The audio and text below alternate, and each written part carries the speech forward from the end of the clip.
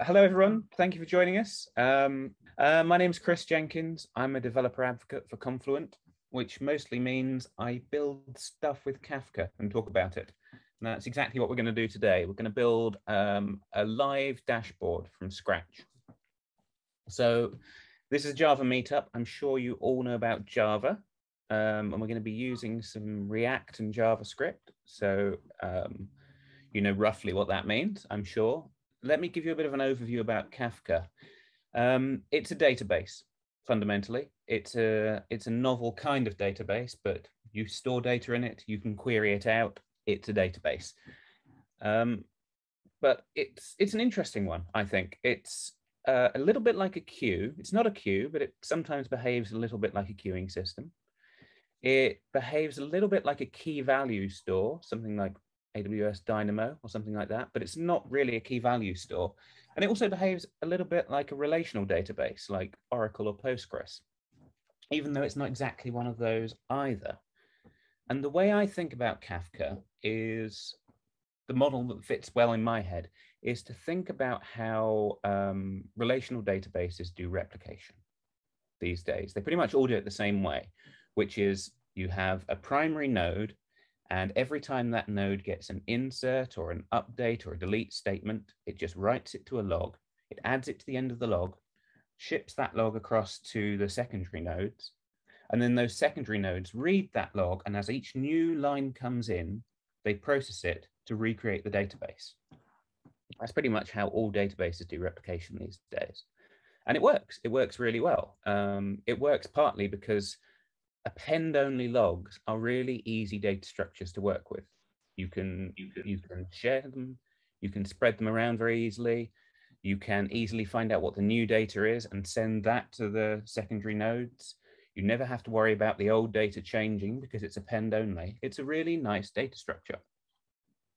And the way I think about Kafka is it's like somebody said, if we've got this append-only log of changes to the database, and it's easy to share around lots of different databases. It's easy to replicate. It's easy to scale. It's just a very simple thing to work with. And we know that we can recreate an entire database if we start with that. So let's start with that. Let's start with a fundamental piece of architecture as an append-only log that we ship around the system and see if we can build back up a database from it. And you end up with this thing that looks kind of like a relational database, but has some interesting properties, including it's very good at dealing with the latest data, with live new data. So that's a feature we're going to use heavily. It's enough talking. I'm going to do some coding. I have here an almost empty database, empty directory, sorry. Let me just see what files we've got in. I've just started off with a Gradle build file. I'm going to use Gradle for my Java code, and a properties file, which I'll walk through in a bit. And what we're going to do is imagine we've got a company that's running using Kafka as its database, and we have purchases coming in. This is an online store of some kind. People are buying things. We get inserts into the database of what they bought. And what I would like to try and do in the space of a lunch break-ish amount of time, in half an hour, I would like to build that out to a dashboard that everybody in the company can see. So we can all see how much money the company is or isn't making. So let's start by connecting to the database and having a look at what data we've got to work with. Now, this part, I'm going to say that somewhere off in my imaginary company, some other part of the company is worrying about inserting purchases into the database. And I'm going to have a look at them, and I'm going to use this special emit changes directive to say, keep me informed of all the new purchases that come in live as they come in. So it looks essentially like an ordinary SQL query, except that it's live. There's new data coming in all the time. So how do I turn that into a dashboard? How do I turn this living company into a sales dashboard? I'm going to start by rolling up those purchases into summary sales figures. So I'm going to create a new table. I'm going to call it dashboard. And I'm going to create it as a select statement. If you're familiar with SQL, this should all be very familiar code. I'm going to select the sum of the price of the thing bought as my total from purchases. And then I need to group that. I don't have a natural grouping key on this, so I'm just going to make a fake one. I'm just going to say, oh, sorry, group by sales. I'll add that as dummy column, and then we can do a valid group by query. That looks good. Now I'm just going to add one extra part to this, which I will explain in a bit. Trust me on this, it's useful to have. I'm going to say that when you create this dashboard, as you're creating it, obviously, like all relational databases, it's going to create a schema based on the column types of that source table. And I'm going to hint to the database that when it creates that schema, it should, oh, let me get my typing right.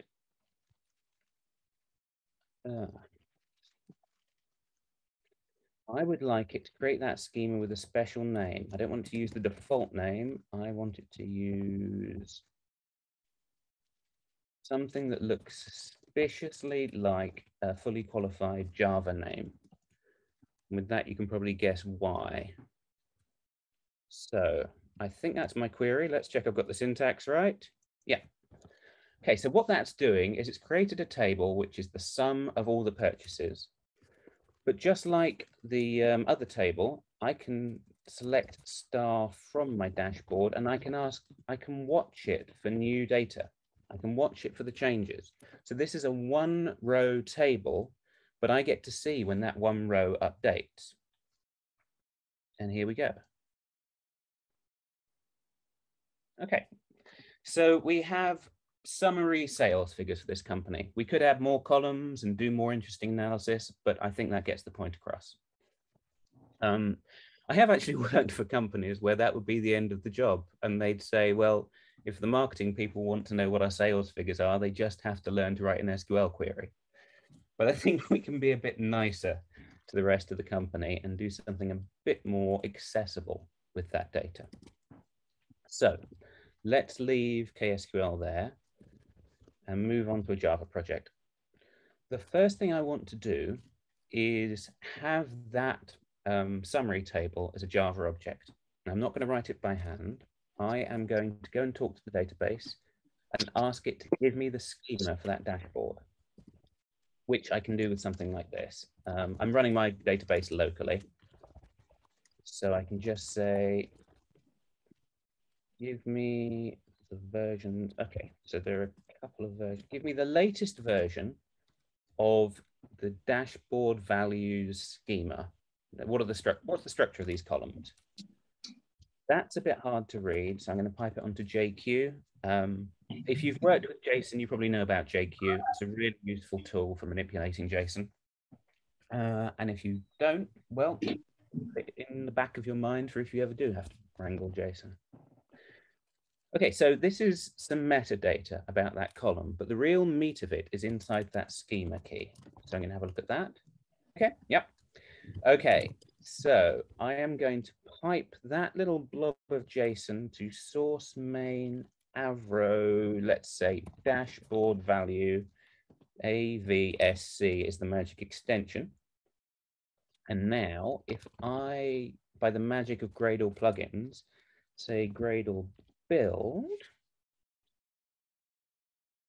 you may have briefly seen generate avro Java plugin run. And let's wait for that to finish wrapping up. Let's have a look. So I proved earlier that this was a basically empty directory. Let's see if we've got any new Java files. We do. There's the dashboard value.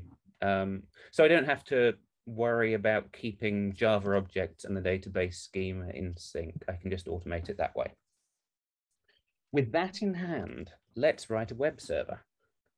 And because we're dealing with live data, I think the right choice for web server here is a WebSocket server. Everyone writes REST APIs, but WebSockets is the right choice. If you're streaming live data, it's a very good choice. And if there isn't really a question coming from the end user, you just want to send them data as it comes, it's an excellent choice. So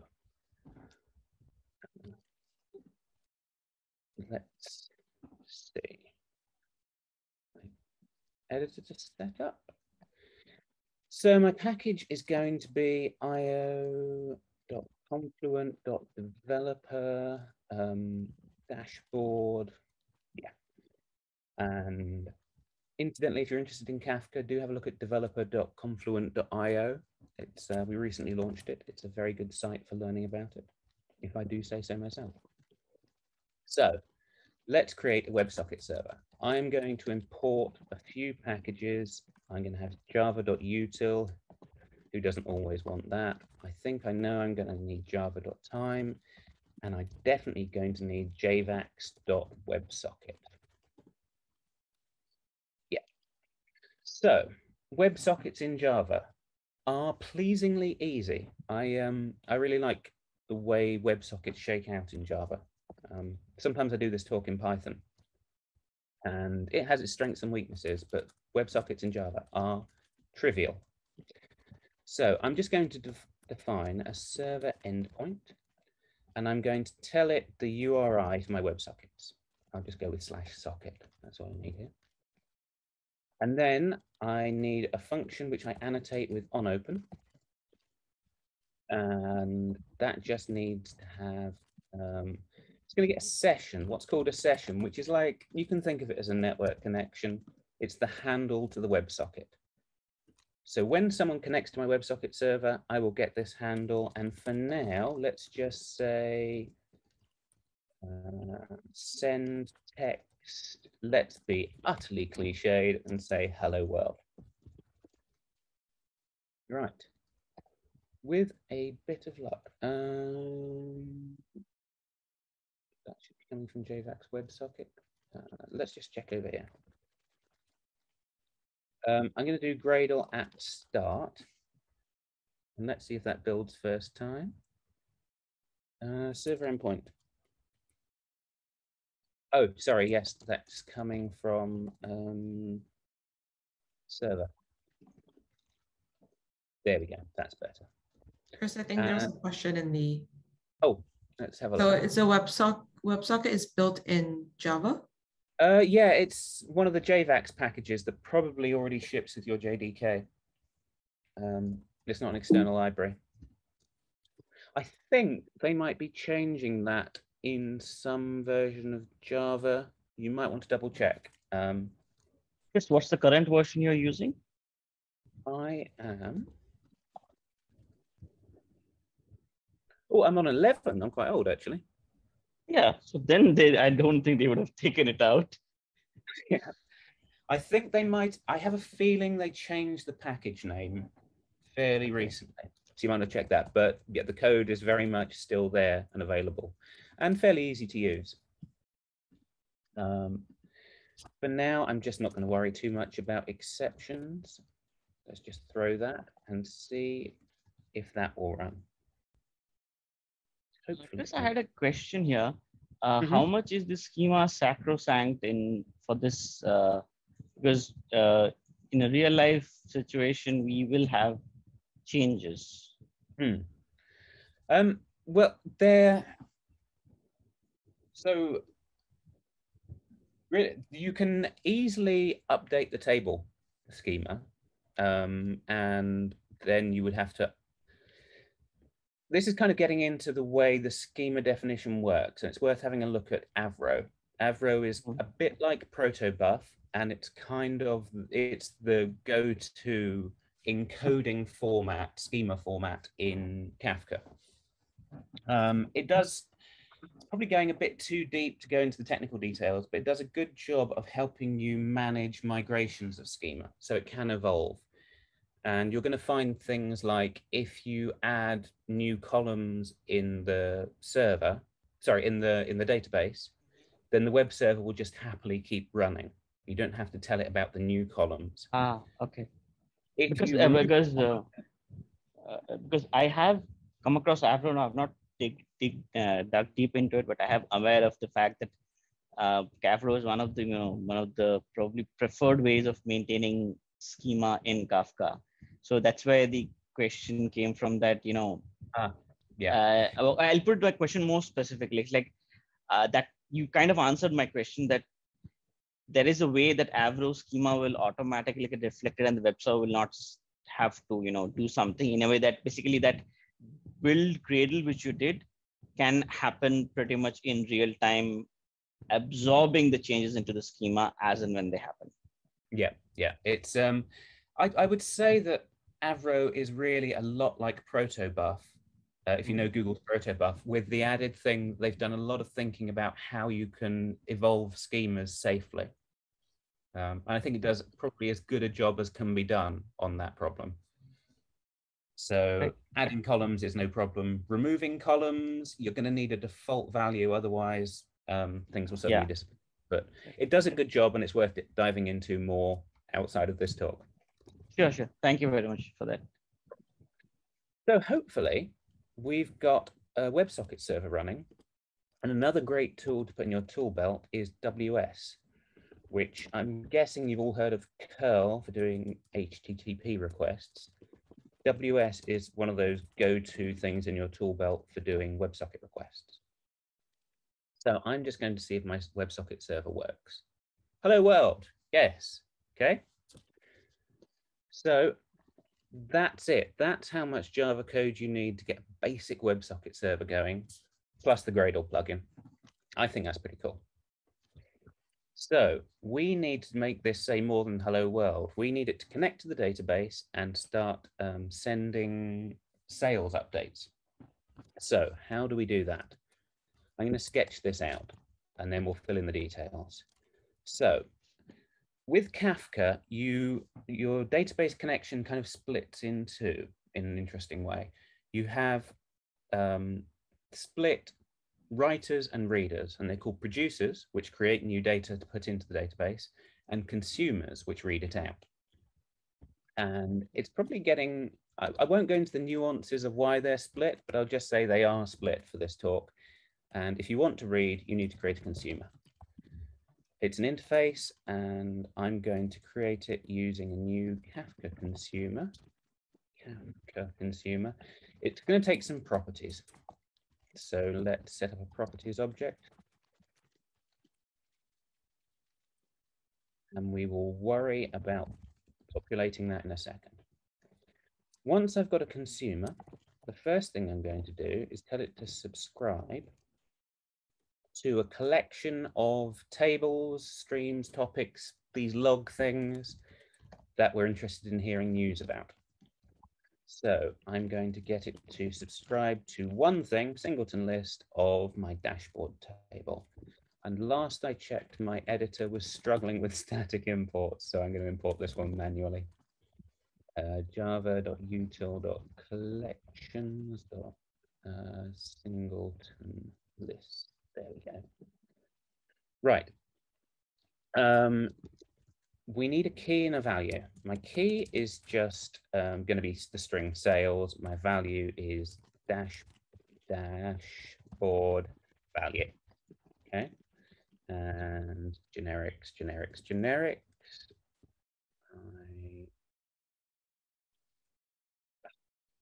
Okay. And then I'm going to import everything from consumer there. Okay.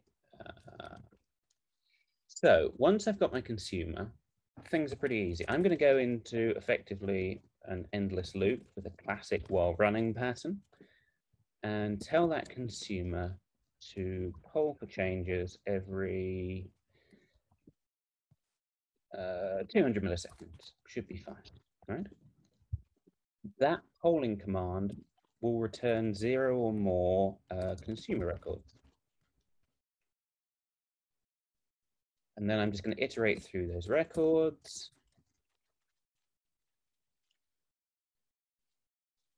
And I'm going to do something that we've already seen. I'm going to take the session.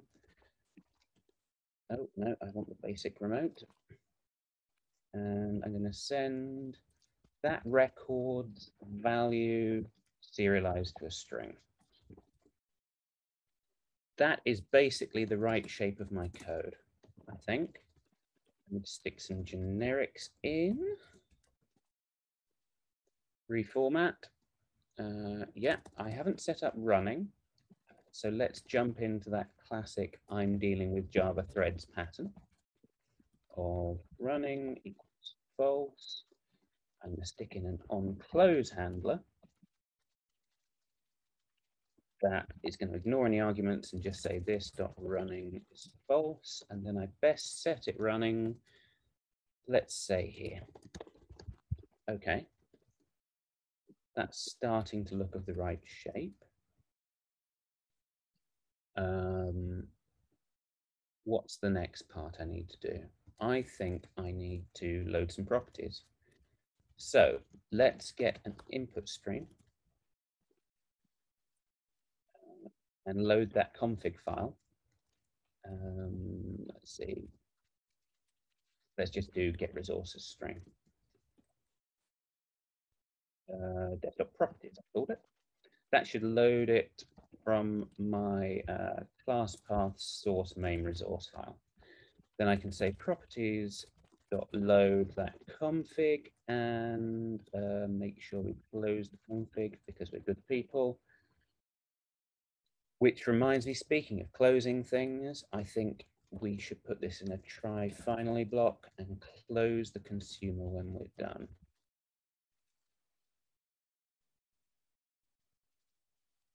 That's looking all right. I don't know why my editor's complaining about the dashboard value, but I'm sure it's available.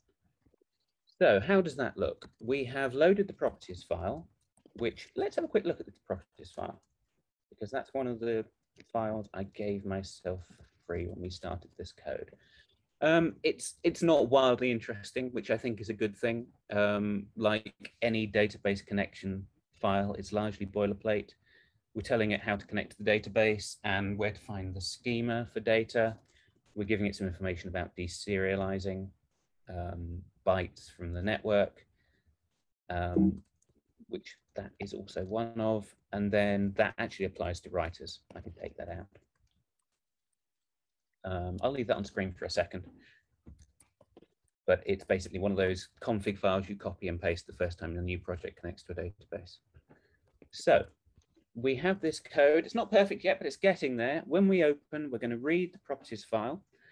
We're going to connect our consumer, subscribe to the dashboard, and watch for records that we can send to the client. I think we need one more thing, and it's a nuance, one of those nuances I'm going to touch on, but and invite you to learn more about. One thing Kafka is also really good at is as you're spreading this data around through these what amount to replication logs, you're often in a position where you've got large amounts of data spread across lots of machines. And Kafka is very good at letting you say, well, sometimes I want to have one machine processing data for some reason, but sometimes I want to have a cluster of readers sharing that work of processing. So it becomes very easy to say, I want to join a group of readers. And you might have a group called, you might have those sales coming through, and you might have a group called warehouse that processes each sale and sends that and actually starts going through the warehouse to manage getting that order processed. And you, obviously in a large company, that should be more than one machine. So you might have 5, 10 Java processes all sharing the warehouse group. And when you do that, each task will only go to one of those machines. In our case, we don't actually need that feature. We want every user to see every dashboard record, every connection. So I'm just going to create a random group ID using the king of random string generators, a UUID. I think with that, it's time to see why this doesn't compile. So let's have a look. Oh, Send, yes, I've done that wrong. I put send instead of send text. Try again. It's looking promising. Okay. Oh, I've already got another terminal. So let's see what happens when I connect to that WebSocket now. Ah, there we go. Can you see that okay? It's streaming in totals. It's formatted as JSON, which we get for free from the auto-generated Avro class. That's looking like something that a JavaScript web page could just connect straight to and read. Just see if there are any questions at that point. Yeah, you are streaming it directly in the web application, but will it not have the performance impact like Souvik said? If I have a huge set of data changes, this will be a performance hit, right? Because there will be a lot of communication. Yeah, so there are a couple of things to deal with there. So performance-wise, on the database side, when you're rolling up that list of changes, it's not like a full table scan in some databases. That dashboard table will process one record at a time and do one update at a time. It's an order one constant time operation. So maintaining that dashboard table in the database is very cheap. Now for reading here, there are a few things you can do. You can redefine that table so that it only emits changes, it sort of batches things up into a window if you want. You could get more clever than this code about having a separate thread that does all the reading and then spins it out to Java processes. And that would give you only one database handle. I haven't done that just because the way the code comes out, it becomes larger than you can really get through in a talk. There's one other thing that just came into my mind about that. And also, it's worth noting that if you're Amazon, then yeah, you're going to get hundreds of thousands of sales a day, an hour, and that would be a genuine performance concern. But what we're really talking about here is a very cheap pointer into every client has a pointer into a log file, which is very cheap. And every time there's a new row, it sends a short string of data across the wire, which is very cheap. So even this simplified version, I would expect to scale pretty well on its own. Makes sense. Yeah. Okay. There was a question, Kris, around the group ID which was said. Is it the consumer group configuration? Yeah, that sets your consumer group. It's going to dynamically create the consumer groups because it's one session. Yeah, you tell it which consumer group you're in, and if it hasn't heard of that, that's fine. It just creates a new one automatically. In fact, logically, you could think of a consumer group as just like a name badge almost, or a shared name badge at least. It's quite a lightweight thing, I think it's fair to say. So what would be the benefit, Kris, of this consumer group when you're publishing dashboard, just to make sure it's so for this case, I wouldn't say there's any benefit. You are just uniquely identifying yourself to the database. But because Kafka's built kind of from the ground up for scaling, there is an assumption that you might want to be in a group of readers sharing a workload. So even if you're just on your own, you have to identify yourself. You have to say, this is my group, it's just me. Okay. So it's every time basically you go ahead, Sanjay. Yes, sorry. So in production, like we're not allowed to create dynamically consumer groups, right? No, you can. You can. I don't think that you'd be stopped from doing that. Not for this Kafka table and also for the regular consumers as well? Yeah, I don't think there'd be any problem I mean, you might have a maintenance, you might have a DevOps thing you want to keep an eye on if you create a lot of these. Yeah. But certainly you're not restricted from creating consumer groups. Because I can think of like if there are too many users logged in, there will be too many consumer groups getting created. So that could be a problem. Because your Zookeeper now will have to track tens and thousands of consumer groups where their offsets are. Yeah, I think it depends on what size of company and what number of consumers you're dealing with. I'm thinking this is an internal dashboard where you'd be lucky to have 10,000 employees, much less 10,000 users. Yeah, in that case makes sense. Yeah, I think you would engineer it differently if this was like public facing system. And the main thing you'd probably do is have a fixed group ID and a separate class that manages the readers. But I think the thing that's nice about this is how quickly you can throw up something that's internally very useful. You could genuinely build something like this in a lunch break, and I hope I will have you convinced by the end that we'll see something that's genuinely useful for the whole company to be looking at. So, are we done? I think I'm going to add one thing to this. I'm bothered that this on-open handler doesn't close until we've actually finished running. I think what I'd like to do is have the consumer running in a separate thread per user, and that way it won't block the on-open call. I think that's good housekeeping. So what I'm going to do is wrap this all in a new thread block. This will do. There are a few ways to spin this out to a separate thread, but I think this will be fine. Let's do that. And I think I'm going to need to be able to catch IO exceptions here. And I think for the sake of time, I will just print stack trace on them. That should be fine. Okay. Yeah, I think we're good.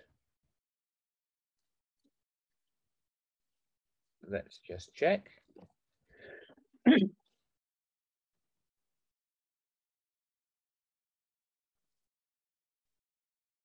So, do we still have, yeah.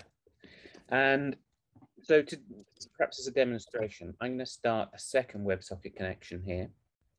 And it should see exactly the same values because it's in its own unique consumer group. Yeah, so I've got two people connecting and they're all seeing each update. If they had the same consumer group ID, you'd expect that update to go to one or other of those windows. But that's not the behavior I want.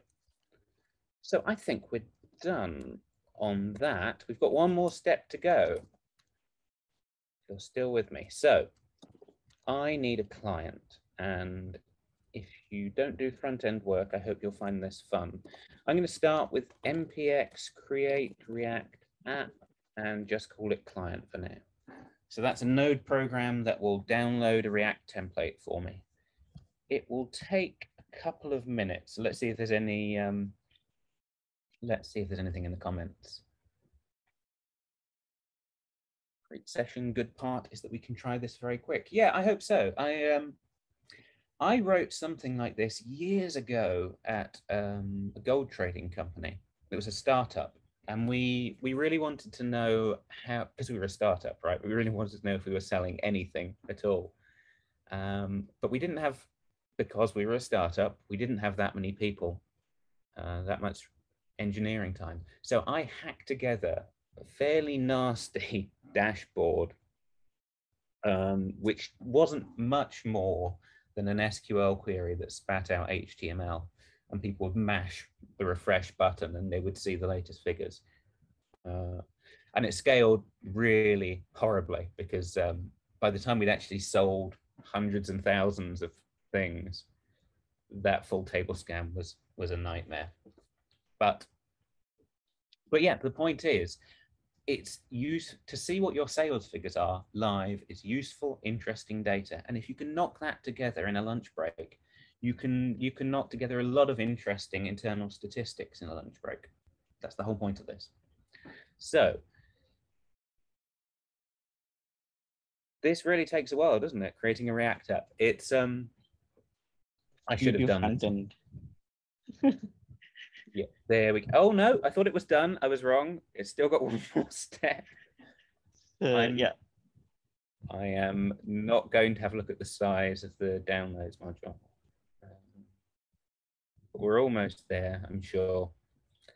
So Kris, to divert attention for a few minutes, if people are interested in the theoretical aspects of around consumer groups and stuff like that, any suggestions? Because I don't see a point in discussing, concepts of, theoretical concepts which can be read better in documentation here. I think to give it the high level elevator pitch, as they call it, I think what's really interesting about Kafka is it's a database and it's really good with what's the latest piece of data. So if you have any use cases where live data is genuinely more valuable than old data, or perhaps really poignantly interesting, it's not that you lose the old data, but you do have a specific interest in what's new, what's happening, which is something that comes up everywhere, like order processing in a company, sales figures, who's signed up to a meetup, and anything where new information is particularly interesting information. Kafka is a very useful database. And I would thoroughly recommend taking a look at developer.confluent.io to get started. We have loads of guides if you just want to get started with your favorite language. We have that. If you want to learn more about how Kafka works, or you want to go in depth with it, it's a great site. And I'm only slightly biased because I contributed some of the code to it. Okay, we have a React app. Is everyone ready to switch mode to JavaScript? We're almost there.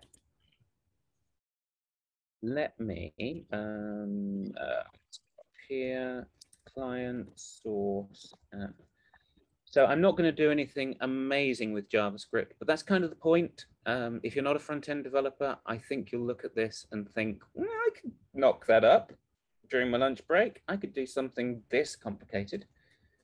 So let's have a look at this React app. Maybe we'll split the screen like this. So the way React works, to give you the high-level overview, is actually a lot like the way Kafka works. You get new data coming in, and maybe you do something to roll it up to give an interesting summary of that piece of data. And then you just have to find a way to spit that summary out to the screen. So what we're going to do is watch for those totals coming in. In our case, we're just going to keep hold of the latest, and we're going to render it out as HTML. And to do that, the first thing we need to do is define some state on this React app. So there's a function called useState. And to begin with, I'm going to be ultra basic and just make it the string loading, because that's how we're going to start up. And useState returns two things. It returns the current value of that piece of state and a setter. So I'm going to say that. And then if I import useState from React, and the last thing to do is I will take out this HTML link. I'll take out that too, and I'll just do a header tag with that message.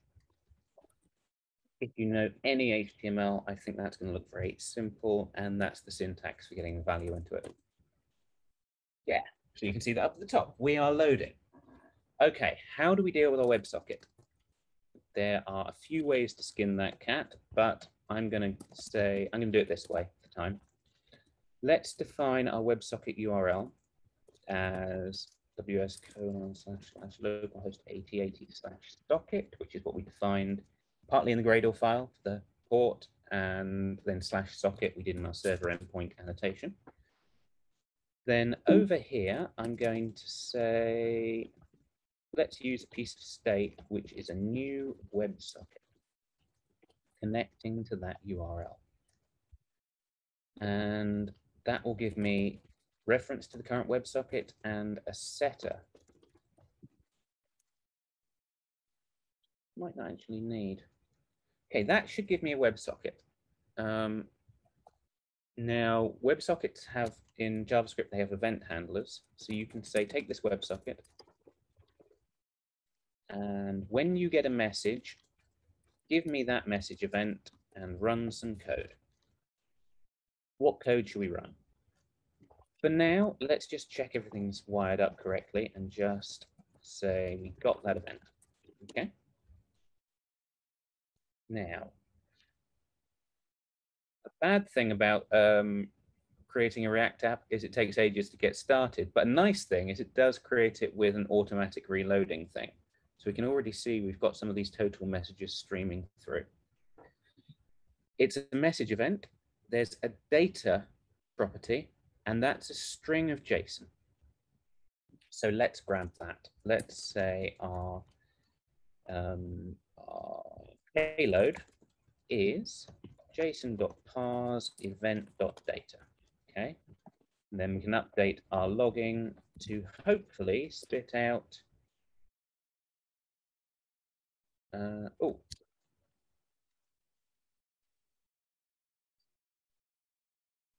yeah, there we go. That's spitting out Java objects with a key called total and the value we care about. We are almost done. Let's use set message on payload total and convert that to a string, maybe, I think. And there we go. There is our dashboard. Now, obviously, we could have defined the summary table in our KSQL prompt to have more fields and more interesting data. We would have had a newly defined automatically generated bean in the Java. Wouldn't have changed our coding at all, I don't think. And then we'd have extra fields over here. But the point is, I think, call that half an hour of coding, and there is a business KPI type summary I can stick in front of anyone in the company.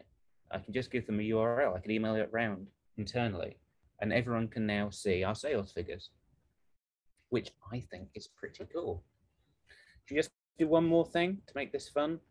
I'm going to say, let's do a formatted version of it.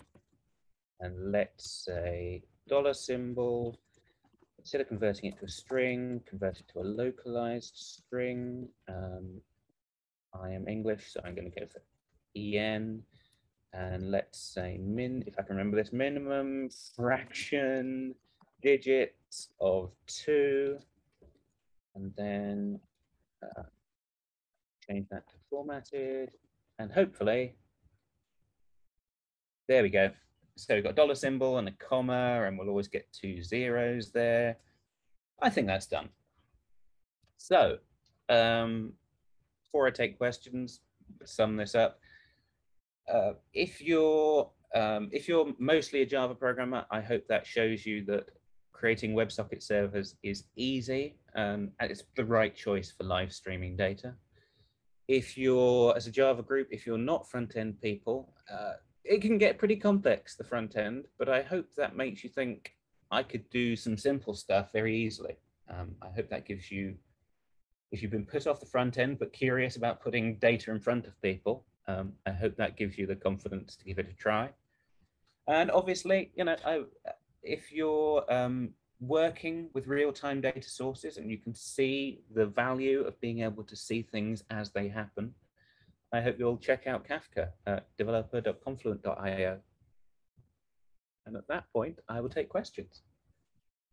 Thanks a lot, Kris. It was a great session. I have a very general question about Kafka. You mentioned this interesting point. You mentioned that Kafka is kind of a database, as well as you mentioned that it is more about live data. So I am interested in the database part. I'm just talking about very small startup companies where I practically face this problem. Consider they are using MySQL and they want to do some reporting. I introduce them Elasticsearch. Okay, for a corporate it's okay, but if I'm introducing them Elasticsearch needs at least 3 nodes to give that scalability, high availability, and all this stuff. Similarly, I'm saying live data, you use Kafka also. Kafka also needs its own infrastructure in terms of number of nodes alone I'm talking about. But the point that you mentioned is Kafka can be used as a database also. So do you think Kafka can be used as a real-time database? In that case, it adds value to even startup companies, right? Small companies. Yeah, yeah, I think genuinely it can. All these questions come with the caveat that let's have a specific look at your use case, right? But you can build, Kafka is definitely should be on your short list of database choices.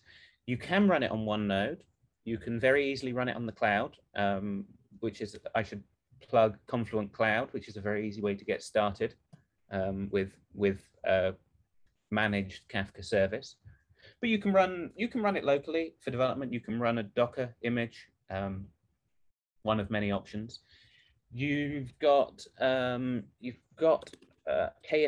which I showed, which really feels like a traditional SQL prompt at a relational database. It's not exactly the same, but it's SQL compatible, and it gives you a lot of querying power.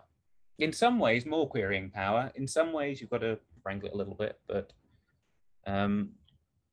yeah, so I think they provide transactional support also. Yes, it supports transactions,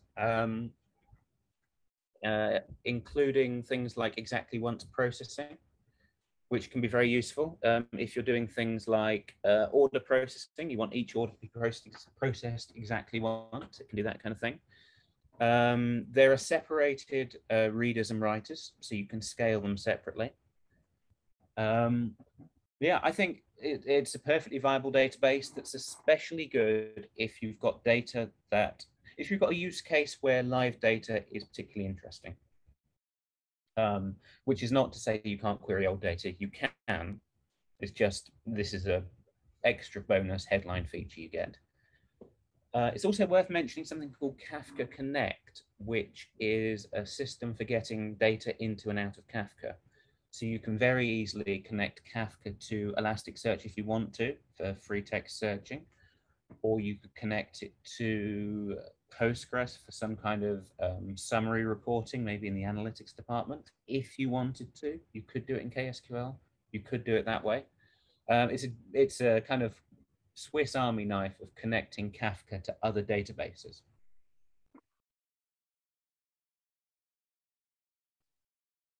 Thanks.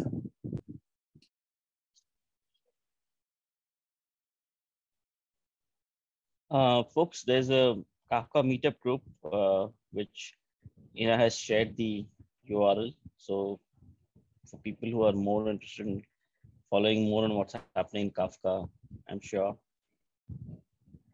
it can be a good source of learning with the community. We'll post it in, you can post it in the meetup chat as well, Ina, so that it's available.